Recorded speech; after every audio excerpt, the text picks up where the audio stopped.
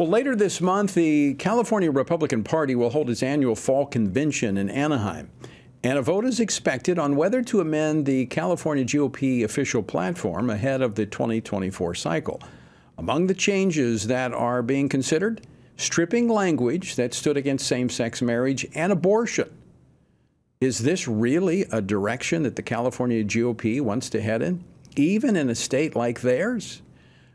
I mean, the Democrats are on the run on the life issue, but here, once again, Republicans snatching victory from taking it away, losing it. Well, joining me now to discuss this is Josiah O'Neil, a member of the California Republican Party Platform Committee. Josiah, welcome back to Washington Watch. Great to see you. Hi, Tony. Thanks for having me on. All right. So can you tell us what is known so far about what's being proposed in terms of changes to the platform? Absolutely. Well, first of all, let me just give you the opposition's perspective. After a lot of digging, this is what I came up with. In a recent email that went out to all the delegates, a collection of 3 former assembly candidates put this statement out. They believed that the traditional perspective, essentially, on marriage and pro-life issues were, quote, shackling them to a lengthy, error-ridden word salad that the old platform has become.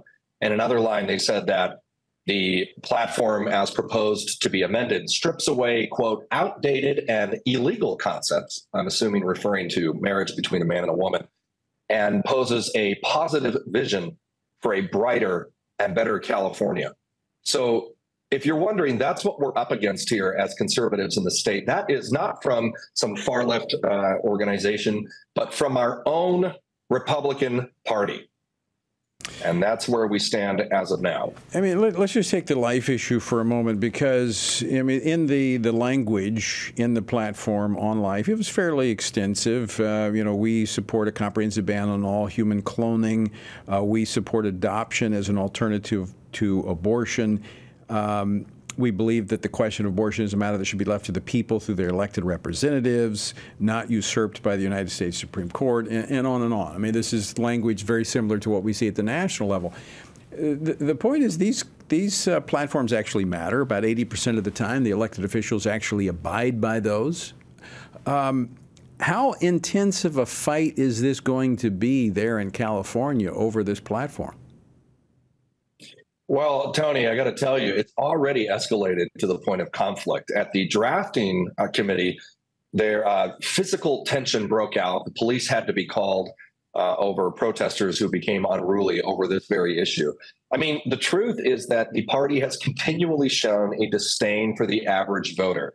They're very distant from the political climate. They're not in touch with what conservatives want in California. What they're really doing is acquiescing the left's progressive agenda. And there's no further proof or greater proof than this recommended change. I mean, essentially what they've tried to smooth over as not a big deal is their explicit okay, we could say, to both redefining what marriage is from a Christian Judaic value, as well as easing up on our perspective on abortion. And if you look at the proposed, and of course, this is subject to change as the language has changed several times. But as of today, this is the latest proposal on right to life, that they want to see the numbers of abortions reduced. That's what the platform now says. I mean, this, of course, a drastic change. It sounds like, I mean, what Hillary Clinton and Bill Clinton used to say. I mean, what I see in this proposed language is, I mean, this is Biden and Kamala light. I mean, this is what the Democratic Party stands for, just a little bit less.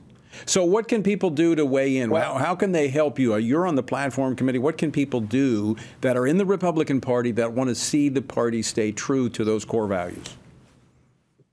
Honestly, it's a hard subject to tackle. A lot of us right now here in the state are trying to figure out how to deal with this. We're already at war with progressive Marxists here over our children and parental rights in schools. As you may have noticed today, California actually passed the gender affirming requirement in custody here, which means if you're a parent and you don't support transgendering your child, the judge has to lean on giving it to the parent that does. So amidst all of this, now we have to fight our own people.